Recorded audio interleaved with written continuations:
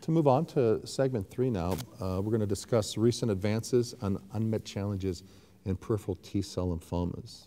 So just as a little bit of a background, PTCL are a diverse family of lymphoid neoplasms that represent approximately 6 to 10% of non-Hodgkin lymphoma and are associated with poor prognosis.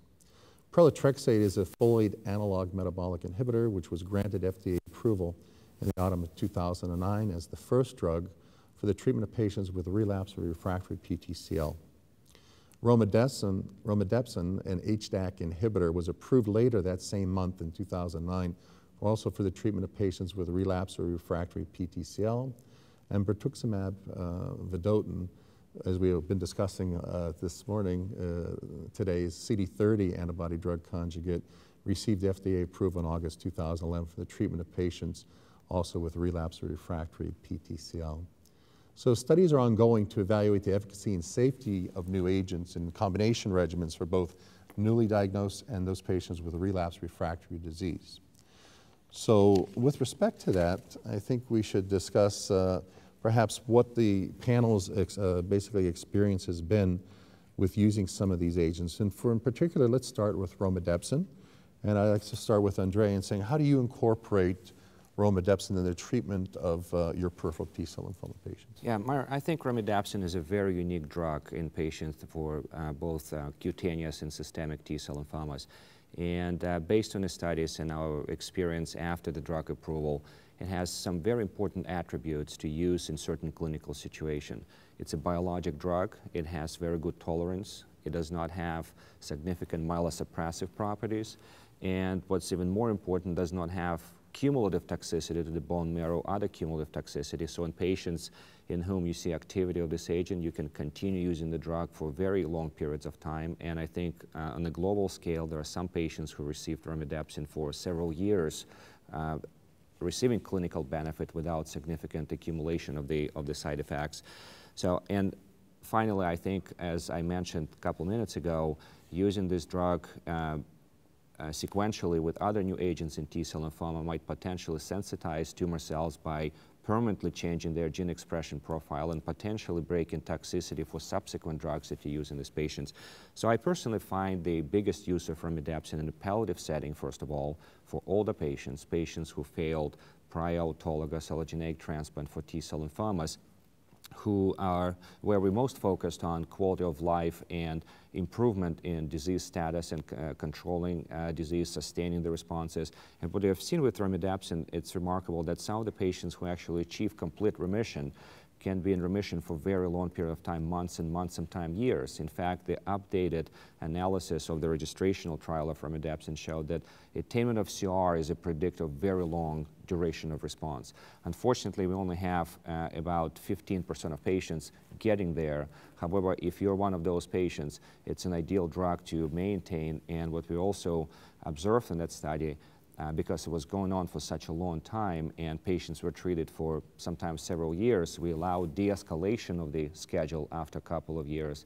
And even when you space out the infusion and you don't do it weekly, 3 out of 4 weeks, but do it on a monthly schedule, a lot of those patients continue to be in remission. And that was my experience also in my clinic, and it's especially important for patients with cutaneous lymphoma, where quality of life is so important, and many patients with Sézary syndrome and advanced cutaneous lymphomas that you achieve remission, you can maintain this patient sometimes for years, which is something really new in CTCL.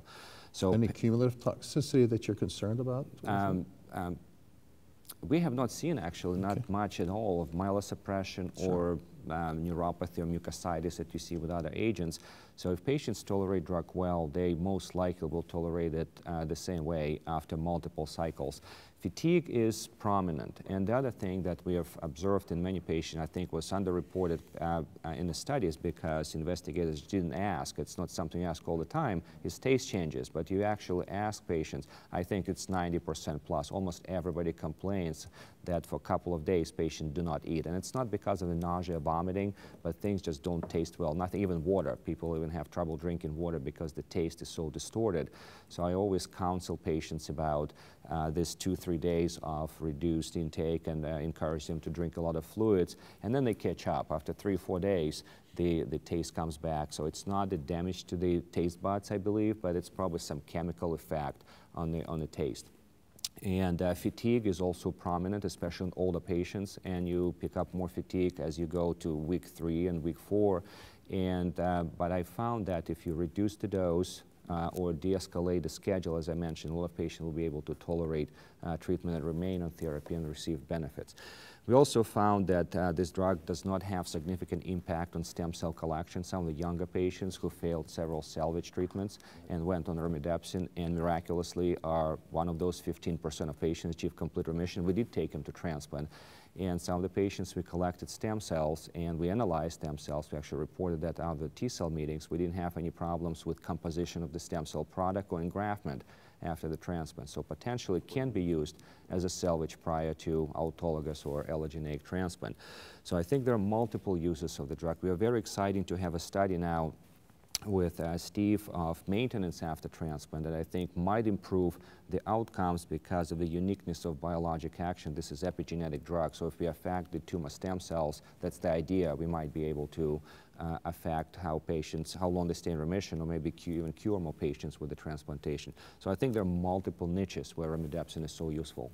I think the problem that we did not pick up fatigue as well is that most of the clinicians are just as tired, maybe more tired than the patient sometimes. But that aside, it was interesting that some of our colleagues in the community, not only community, but some of the academic experience was that there is actually in the NCCN guidelines a thing about treating cancer fatigue. The only reason I bring it up is that in some cases, low-dose Ritalin or Provigil actually has activity. And I've tried it in a couple patients who had very good responses to HDAC inhibitor, but unfortunately the fatigue was getting to the point where they were ready to stop therapy, not because of the toxicity, blood work, or anything. It's just that fatigue was overwhelming. And I've tried these low-dose therapies and actually were able to maintain them on treatment. Again, it'll be different when we probably, as was mentioned before, when we use it in combination therapy and we don't have that class effect when we use it just as a single agent for long periods of time, it'll probably be less of a problem, I would have to think. And yes, Laura? I think there's a lot of different ways you could use romidepsin. One thing that I think should be kept in mind is that it seems to work particularly well in angioimmunoblastic lymphoma.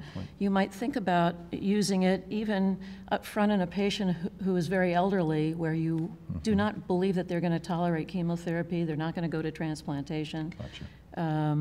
And that's a group of patients that is sometimes very needy in terms of treatment options. The other thing is transformed mycosis fungoides, which is another very needy kind of patient population. That's a very good point. I mean, I think also, and I'll just mention it, Steve, is that we have to keep in mind, and we know this, but that when we're dealing with patients with PTCL, we're dealing with a hodgepodge of patients with, and the biology and the natural biology and the natural history of these subtypes can be very diverse and very different. And it just, the point goes home that the most common peripheral T cell is not otherwise specified, as that's the most common type. And I was just wondering, maybe ask Steve, is there any subtypes of your experience with HDAC inhibitors that, as we mentioned before with Lauren, the IATL seem to do somewhat better? Do you have any signals where some of these patients might need to be on other therapy other than HDAC inhibitors that had lower experience, or? Yeah, it's a good question. I think we're sort of so preliminary in understanding of these diseases, and just like you said, peripheral T-cell lymphoma unspecified is a variety of diseases. There's some data at this meeting looking at some sequencing analysis. So I think in a very general way, what we're seeing is angioimmunoblastic T-cell lymphoma. Those patients more frequently have mutations in epigenetic modifiers.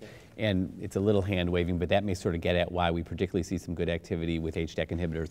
One of the newer HDAC inhibitors not yet approved, belinostat, which had a similar response rate to the others, was particularly high in angioimmunoblastic There's a subset of peripheral T-cell lymphoma unspecified that has more of this same signature, more like an angioimmunoblastic or what's called a follicular helper T-cell phenotype on these mutation analysis.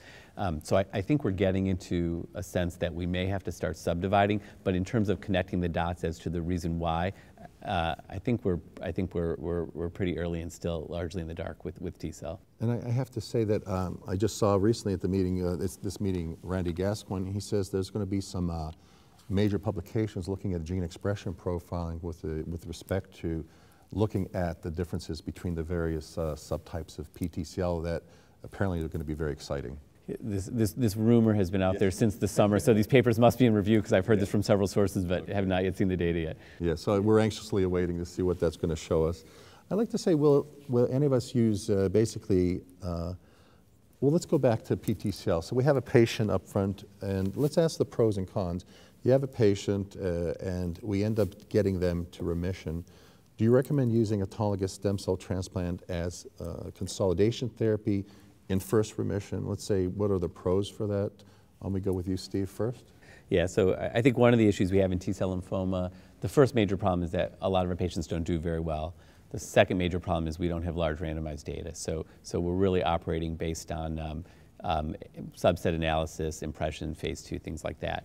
You know, to kind of gloss over a lot of sort of subtleties, you know, in my experience and in our personal experience and in some of the phase 2 trials, you know, I see the best sort of phase 2 data in terms of curing patients is with combination chemotherapy, probably adding etoposide, and then consolidating with transplant in first remission. In our experience, for patients who start off at diagnosis transplant eligible, around 45% or so of patients look like they're in long-term remission.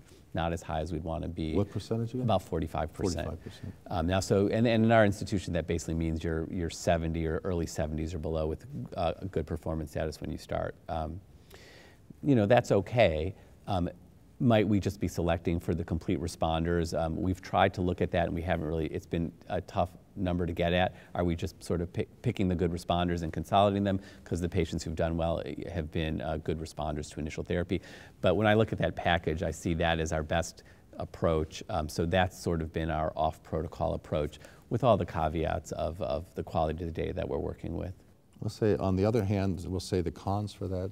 Andre, what do you feel about this topic of first consolidation with auto transplant? Yeah, I think you opened a big can of worms. I think it's a national debate at all our expert panels, and it happens every time when you have a non-randomized phase 2 data, because you can look at it two ways. You can like, well, that's the best data we have, and numbers kind of look good. On the other way, the other way of looking at this, well, there is you're selecting for the best patient, as Steve pointed out, because most of the studies you have patients who achieve complete remission, but you're comparing it to historical controls where you take refractory patients. So if you were able to historically pull out all the CR patients who don't receive the transplant and compare them CR patients, that would be your data set to say, well, maybe the transplant patients do better. And the only prospective study that we have, the largest one presented by Nordic Group, Francesco D'Amore, and there are a couple others by Peter Reimer. If you look at those studies, the patients who do the best with autologous transplant, those with lower IPI score, lower PIT score, and patients who achieve complete remission. Those who have high IPI, they still do poorly. So if you take better patients, take them to transplant, get good results. You take worse patients, take them to transplant, they don't do as well, but it's a double-edged sword. So I think exposing everybody to autologous transplant is a little premature. So point, counterpoint. I just make one comment, I'll tell a bit later. Just I don't disagree with you. I would just say in terms of saying the best patients, I think, you know, our 45%, and that's the same number in the Nordic study, it's by intent to treat, declared intent at diagnosis, and it's patients to 72, 74 with performance status 2 or under. So I just would push back a little bit on the best patients. I think we're excluding the worst prognostic patients, but that's not a very highly selected group. Anyway, Last I'll just leave it point. at that. So Okay, the data you shared with me one time, you guys look at the PET responses prior to transplant. Actually, those patients who are the best are those who are PET negative. Yeah. But we don't know whether those patients would do well anyway, because your PET positive patients were much lower than 45%. Right, no, and I will, so since you bring that up, so our interim PET negative group is actually over 50% if they're high IPI at baseline, and over 60% PFS if they're low IPI at baseline. So I agree.